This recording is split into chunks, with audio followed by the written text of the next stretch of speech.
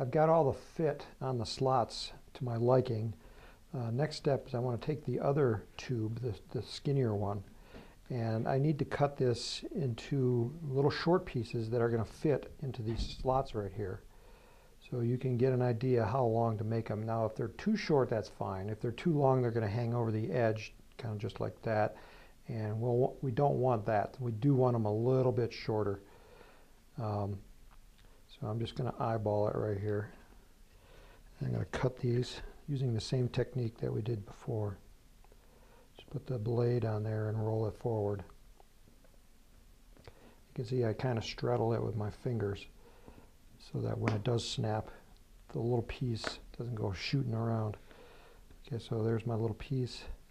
And as long as it fits into that little slot, you can see it's a little short, but that's fine. So that's one, and I need two more like that.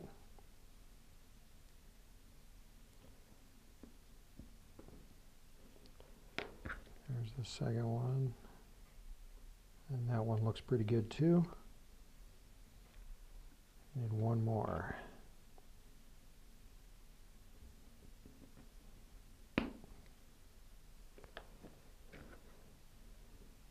And that one's fine as well. Okay, so these, I'm going to need some thick super glue. Here's my thick super glue, and my bottle is running low, so I'm going to start getting it flowing down to the bottom. And so I'll just lay it right here for right now. The little post that we just did will go through that little hole on the support arm. And it's going to rotate up and down on it. To assemble it, we want to come in from the bottom side. The bottom side is the side with the extra supports. So we want to come in from the bottom.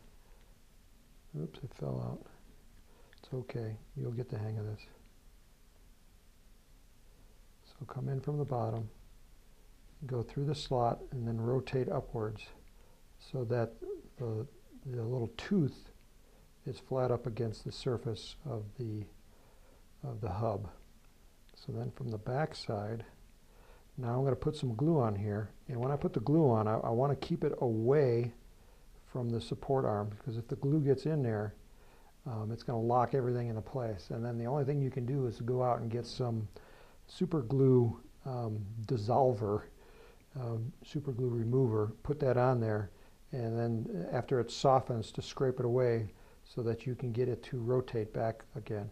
So I want to put most of the glue just here on the outside by the end of the little post.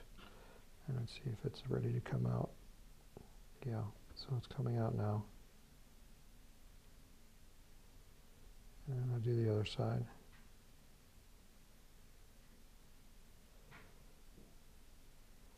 So as you see, I've got it just on the very edge. And now I'm going to spritz it with the accelerator. And that will lock it down into place. So that's one. Take that off. And just double check, make sure it still rotates up and down. So that's good. So here's the next one. Again, you'll put it through the hole. You'll come in from the bottom side. So I'm on the bottom side.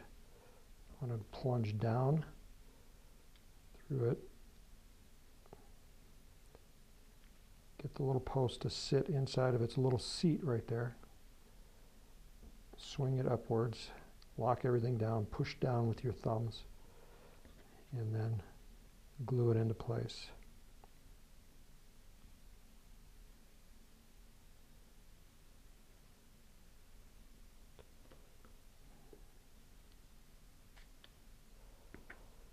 Okay, that's number two. And it still rotates. And this will be the third and final one.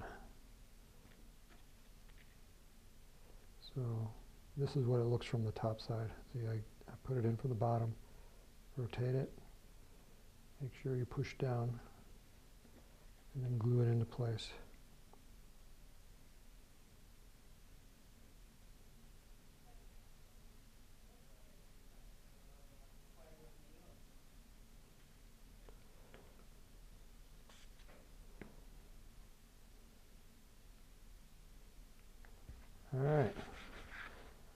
hub is now basically complete, and in the next step we'll go ahead and start assembling the nose cone.